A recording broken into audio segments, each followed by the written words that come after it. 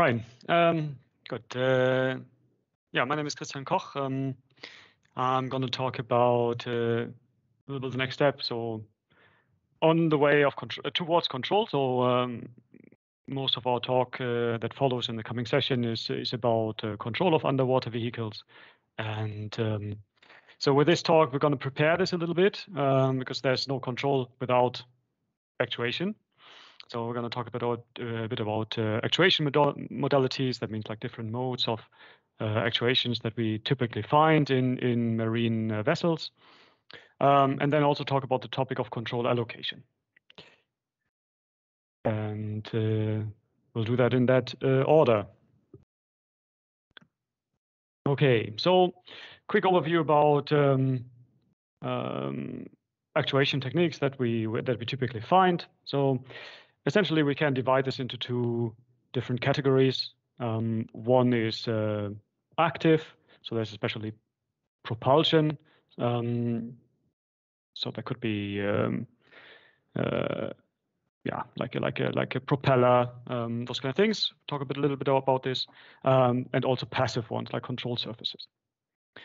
So the typical thing that we'll find on our AUVs and ROVs are electric thrusters, and generally they all like thrusters, propellers. They fall into the same category here. I have some examples. So like the first image shows a propeller on a submarine. So that is like a military submarine here. But like, yeah, generally you find these typically also on all kinds of vessels. Is the main mode of propulsion generally. There are some special types. So what you sometimes find are so-called azimuth thrusters, which are rotatable. So they can produce a thrust not always in the same direction, but can be rotated. And then there are also variations of this where they are rotated in multiple degrees of freedom. So like not only on one axis, but generally then on two. And the third image shows like a small thruster, which can typically be used on smaller AUVs, and these are generally electric. Another mode of propulsion is so-called hydrojets. So here, water. There's a water intake that sucks up the water, accelerates the water, and produces this jet stream as a means of propulsion. They are typically found on speedboats, but they also found their way now into smaller vehicles and robots. You find some ASVs, so surface vehicles with these mode of propulsion, and also to some extent AUVs. Although this is probably more in the research domain. They're generally one directional, so you typically only get a forward force, and that is not necessarily reversible. Talking about passive means of actuation, what we typically find as control surfaces. So the most typically one is a rudder. Here shown like on the after rudder of a big container ship, which is typically installed in such a way, so directly in front of a propeller to change the direction of the stream and affect the thrust direction. So with this, of course, it's possible. You all know this to turn the vehicle but it is generally not possible to do so without propulsion. Yeah, so these passive control surfaces, they cannot work at zero velocity. So they need some sort of initial velocity. Something else you often find is are fins. Yeah, so they have a similar, or they can be used for a similar effect. So to change the direction of flow. Oftentimes you can find them on submarines to control the pitch. But they're also used on ships as stabilizers. These can be passive, but can also be active. Or like with active, I mean the angle of attack can be changed. Sometimes it cannot. Okay, we're gonna mostly talk about thrusters from now on, as this is the most common mode of actuation for robotic vehicles. And we're going to talk a bit about modeling the thrusters. So we talked a lot about modeling of the vehicle itself, and now talk a little bit about the modeling of the thruster. So generally, what we have is we have this the actuator, typically an electric motor, that drives a propeller, which then accelerates the water and thus produces a force. To quantify this force, we can fall back to different models. So a very simple one would be a static model where we assume that there are no internal dynamics and that we have a linear relationship or quasi-linear relationship between some input, which can be a current, can be a voltage, or typically also a motor torque.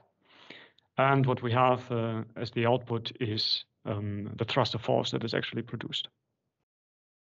So, and this model is widely used, especially in control.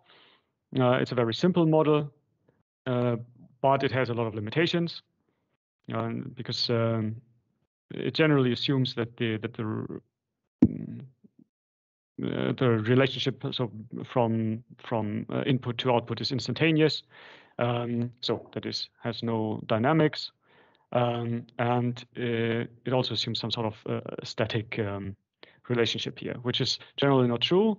When we're moving in the water, it also changes the force that is produced.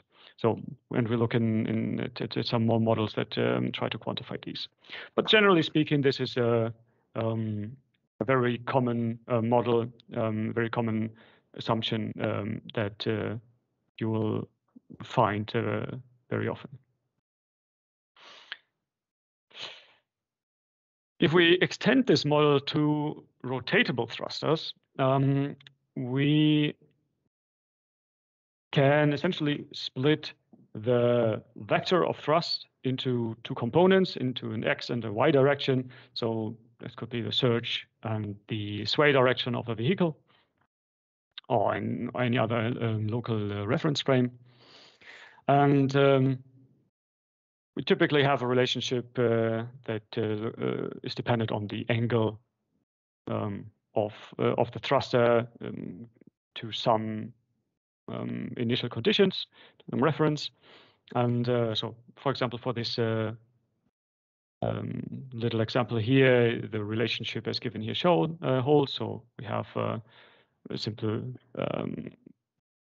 geometric relationship based on the cosinus and sinus of the angle.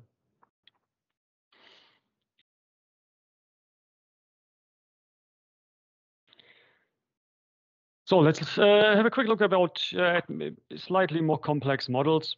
So one, as I said, like the previous model does not assume any dynamic states. And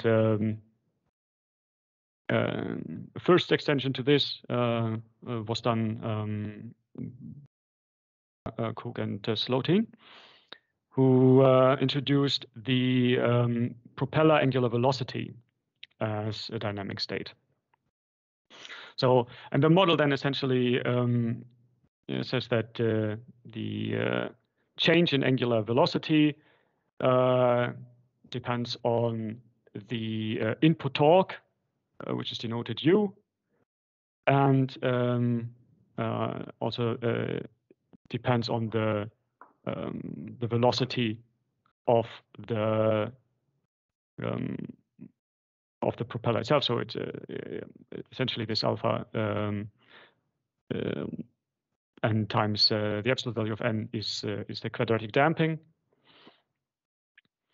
And the output equation of this model then relates the quadratic velocity of the propeller to the output force.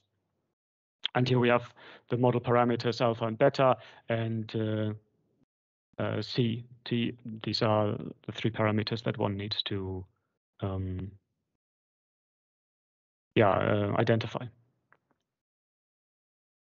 So here we have input torque as the model, but this can also be changed to current, which is just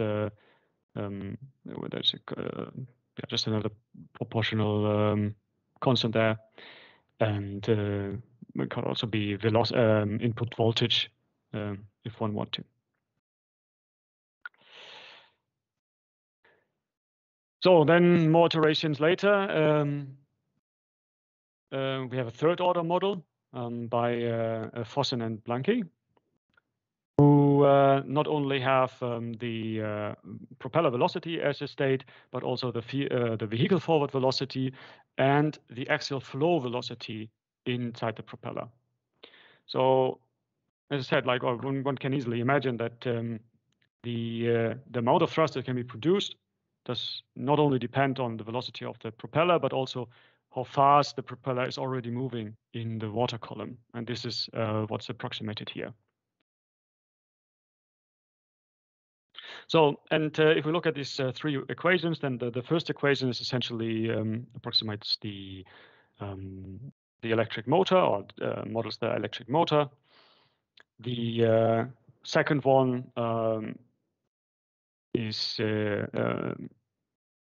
tries to take care of the hydrodynamics of the axial flow, and the third equation essentially is taken from the Vossen model that Bilal presented earlier, and relates the forward velocity of the vehicle. Yeah, so, and this model does not only calculate the thrust of force, which is T, but also the propeller torque. Yeah, so the propeller has to accelerate the water, so it itself has to produce a torque, and this torque acts at the same time not only on the propeller, of course, but also on the thruster housing and then on the vehicle. And in some cases, this needs to be adjusted for, taken care of, or considered in the control. Oftentimes, though, it can be ignored.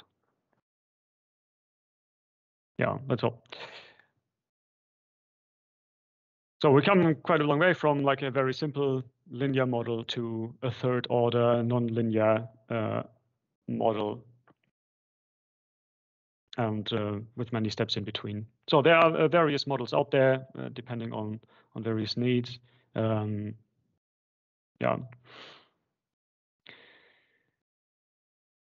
Okay, let's now have a look at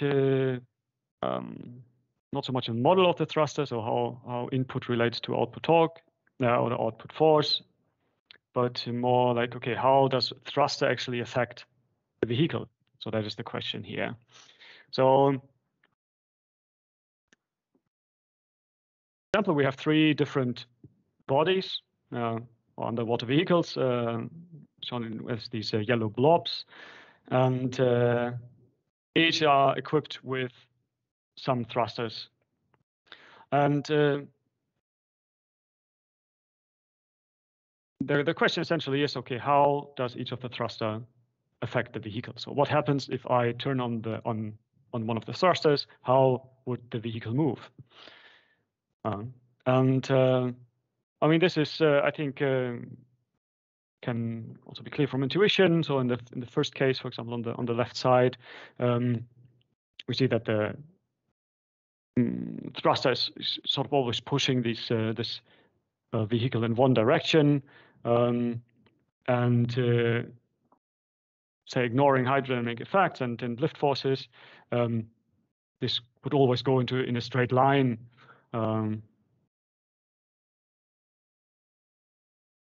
Yeah, but this is different, for example, in the second case, where we have now two thrusters. So, and I think from intuition, it's always also clear that this vehicle can not only go forward, but can also change its direction by operating one of the thrusters at a higher output level than the others.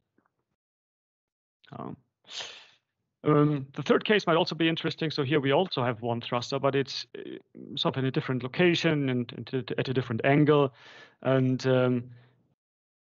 so what will happen here is essentially that this vehicle will move in a circle, turn and move at the same time.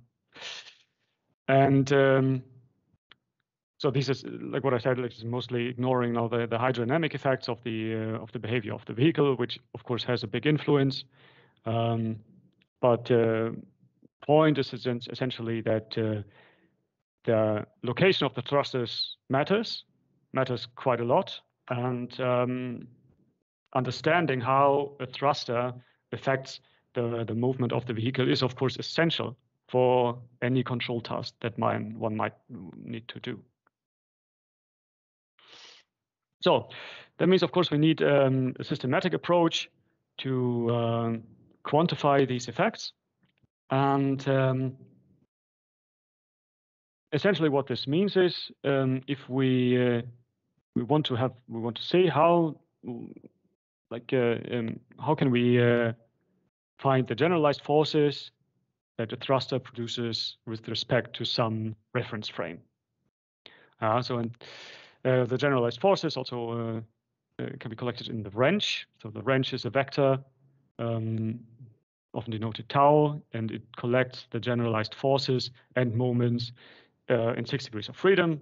So this would be a force in the x direction, in the y direction, and the z direction, and a torque around the x-axis, y-axis, and z-axis. And this is very specific, of course, to the frame of reference that's being used. This can commonly be the origin. Also, we would use the body fixed frame for this, generally speaking. And this can also, if it coincides with the center of gravity, the equations simplify a little bit. So this is often assumed.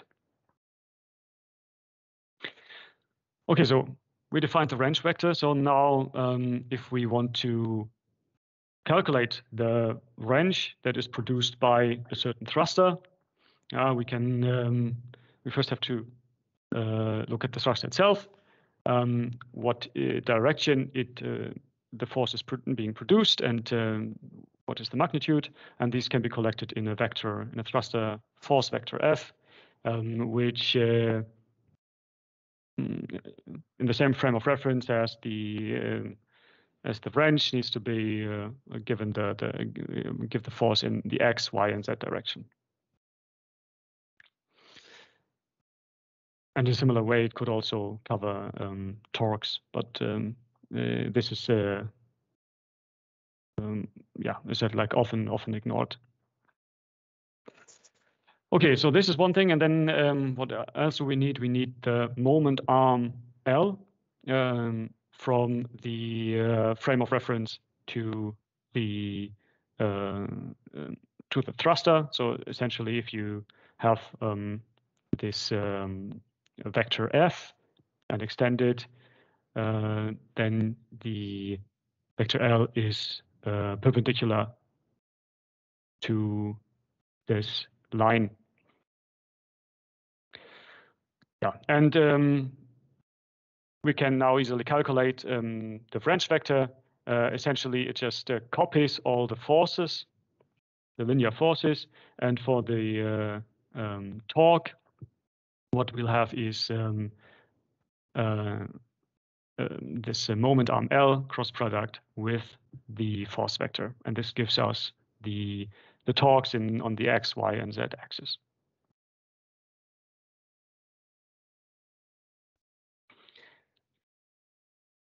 Okay, so if we don't know, generally we have more than one thruster. So for a configuration with multiple thrusters or multiple actuators, it is common to collect those values in a matrix. So if we assume we have like a vehicle with n thrusters, then we can collect the forces of each, so the scalar forces of each thruster in a vector f. So here we have f1, f2, to fn, and these are like the scalar, like the magnitude of force produced by each thruster. So, and we can now relate these values through this through a matrix T, which is also called the thrust allocation matrix. So we can relate this in a linear way to our wrench. So the wrench is this thrust allocation matrix times the vector containing all the thruster forces.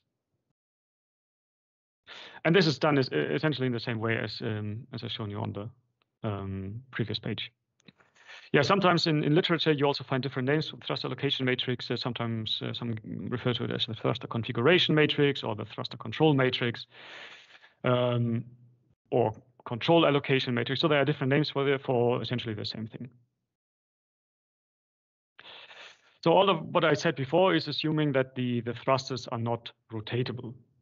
So if they are rotatable, then this matrix T will depend on an angle alpha, or on the angles of the thrusters alpha.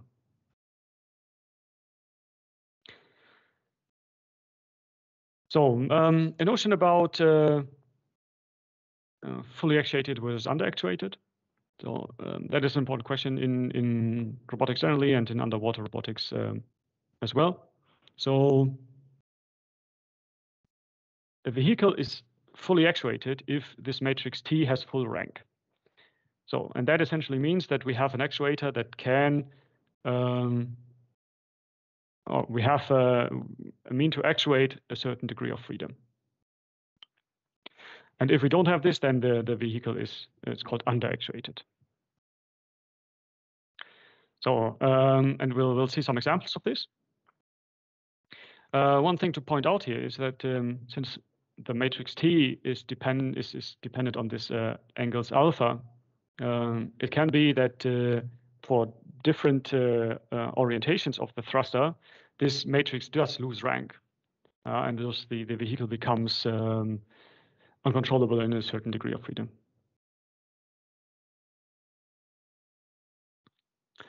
So if we look at a few simple examples, just to make things a bit clear.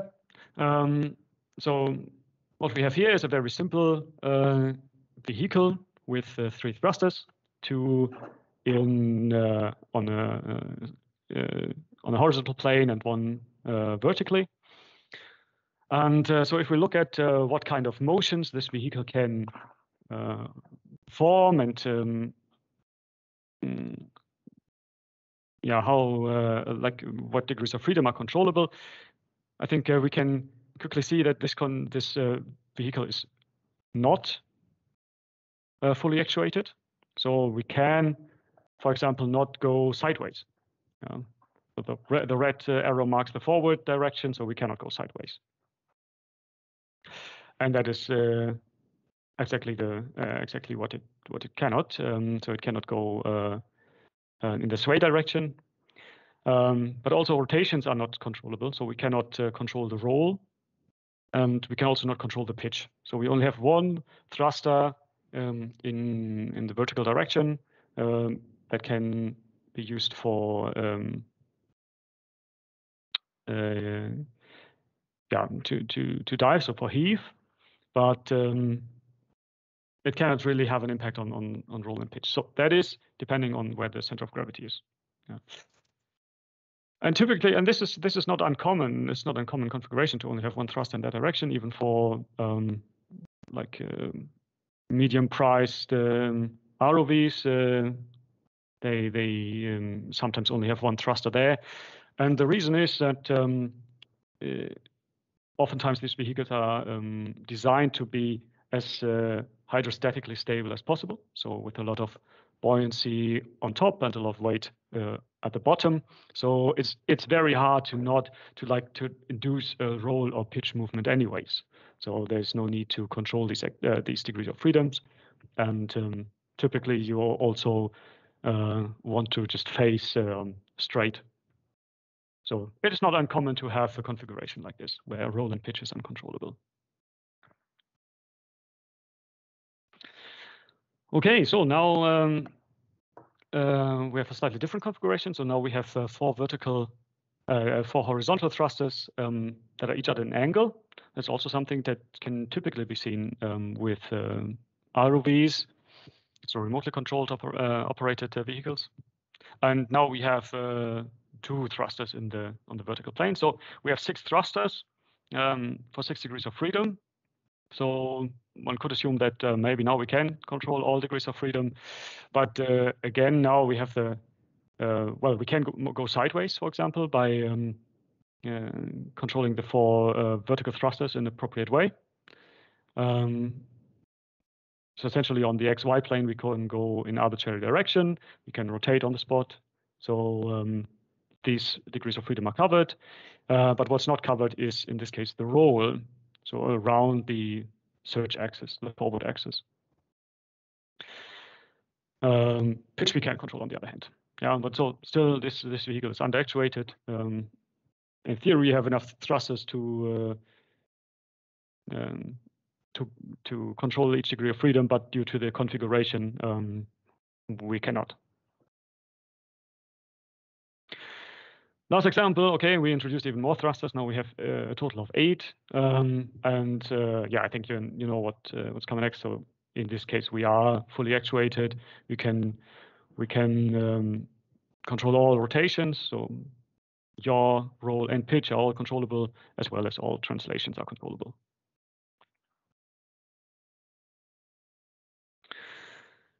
Okay, so that brings you to the topic of control allocation. So now that we know that depending on where the thruster is, it will have a different impact on the motion of the vehicle. Now the question is, okay, if we want a certain motion or we want a certain force, how do we need to actuate our thrusters? So that's essentially the control allocation problem.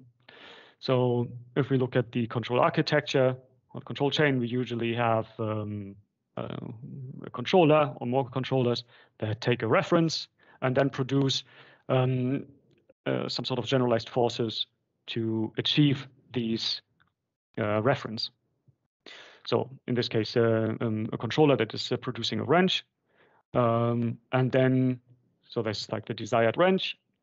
The control allocation now needs to find the thruster forces that are necessary to produce the desired wrench.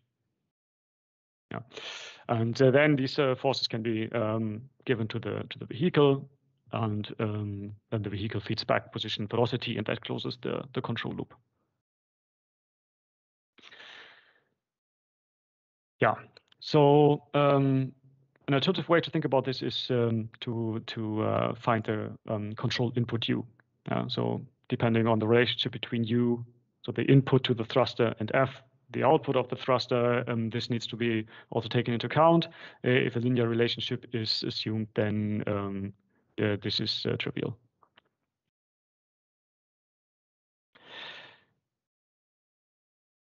So if you go back to non-rotatable thrusters on a vehicle, and we saw that we can form this thrust allocation equation with the thrust allocation matrix in the form of tau equals T times F with the thrust allocation matrix T. And it can now be very simple to find the thruster forces by taking the pseudo inverse of T. So T is not generally inversible, but using the pseudo inverse, we get sort of like a least squares approximation or a least square solution of this linear equation. The nice thing about this is if the thrusters are not rotatable, then T is constant. So T inverse or T pseudo inverse is constant. And so this only needs to be calculated once. And then the calculations can be done very, very efficiently. So this is a common approach, but there are several issues. So, for example, this generally assumes that the thruster forces can be arbitrarily large. No matter what your desired range is, it will find you a vector of f that satisfies it at least in the least square sense. And if it cannot, so if this f vector is too large, it has values that cannot be achieved by the actuators, then you need to find some sort of way to either saturate or scale it down. But yeah, you have to. It does not do this inherently. So, for example, what can happen is if the thrust force is too reasonable, then one of the thrusters saturates, but others might not. So if you do not scale it properly, then you will get a motion that is imbalanced. Yeah, so you will get not the tau that you actually wanted. This is what we're going to look at next. So a way to extend this formulation is to look at the constraint control allocation. So that is more of a general problem, but we're still talking only about non-rotatable thrusters here. So essentially what we can do is formulate the control allocation problem as a mathematical optimization problem, which has the following the form as presented here. So if we look at this, essentially a constraint optimization problem tries to minimize a cost function subject to some constraints. And you have some decision variables that you can adjust in order to minimize your cost function and try to stay within the limitations given by these constraints. So, so what we have here is this is the cost function. It's a quadratic function of the thruster forces F and a slack variable S. We come to this later. So essentially what we try to do is we want to minimize the thrust that we actually use. But we also, of course, want to be able to achieve the desired range as close as possible. And this is why we have the slack variable S here, which through this equation here, the first constraint penalizes any deviation that we might have. So essentially what this means is we have to look for an F that, first of all, is not too large, but then also is as close as possible to produces a range that is very, very close to the one that we want. So in case we exceed the limits of the actuators, we cannot maybe reach the range that we desire, and this is why we need to allow a deviation. Yeah. So the second constraint here says that this F, the thruster forces that we have, need to be within certain limits, so given by some minimum and some maximum values. So whatever F that we'll find as a solution to this problem will satisfy the actuator constraints. The third equation essentially selects an upper and lower bound for F and tries to that is also then tried to minimized here in the cost function. So what this means is we don't want one thruster to be very, very large while all the others are very, very small. But instead, so we'll try to minimize the largest thruster. So there are several formulations for this. So this is just one given by Johansson et al. And different formulations can be found. So these, but generally they look something like this. These the matrices W and Q in this optimization problem are weights. So generally positive definite matrices that are then used to give the engineer some options to like optimize for energy usage or optimize for for closing the gap between the resulting range and the real range. And that is by if we have this W very, very large, then a lot of it's very, very costly to use high thruster forces. And then again, if the Q is very, very large, then a deviation will be very, very costly. So this gives like some easy ways of deciding what is important for certain applications. And essentially, this problem as it is formulated here is a quadratic programming formulation, which can be very efficiently solved with modern solvers. And it's also possible if the parameters do not change, then it's also possible to find an explicit solution using piecewise linear functions. So then it can be used very efficiently online. Yeah, but this unfortunately only works for non-rotatable thrusters. If we have rotatable thrusters, then the minimization problem is a lot more complicated. What we'll end up with is a non-convex problem, and these are typically very, very hard to solve. So, but there is of course a lot of theory also on this, which you can look at if you're interested. Okay, that is from my side. I see a question. Yeah, sorry, just a quick question. I guess I missed it. What is this F bar in this optimization problem? Yeah, thanks. So just to clarify this, the F bar is also a decision variable. So and it will be sort of like the largest. It will assume the value of the largest thrust in absolute terms. So it will be the lowest F that is larger than all of the individual forces. And essentially, this tries to penalize especially the largest thrust.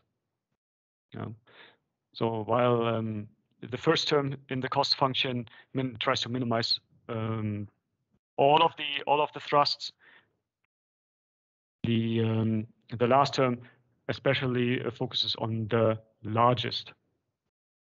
So it penalizes the largest amount of thrust, especially.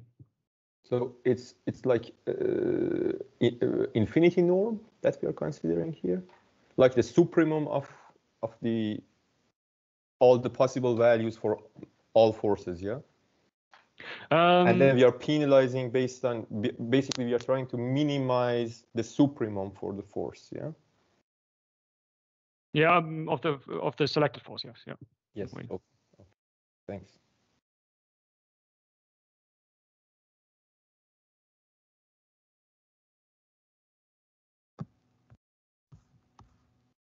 think there's another question from Olaya. Is there any software library that has these formulations or thruster models and obtaining the thrust allocation matrices? So we have our own tools that are not yet open sourcely available. I know that there are some tools as part of, for example, the this UUV simulator for Gazebo, which comes with a lot of tools. They also have tools for the thrust allocation, although they rely on the simple cases. I'm not aware of any general library for this, at least not that handles all of this, handles thruster models all the way to thruster allocation.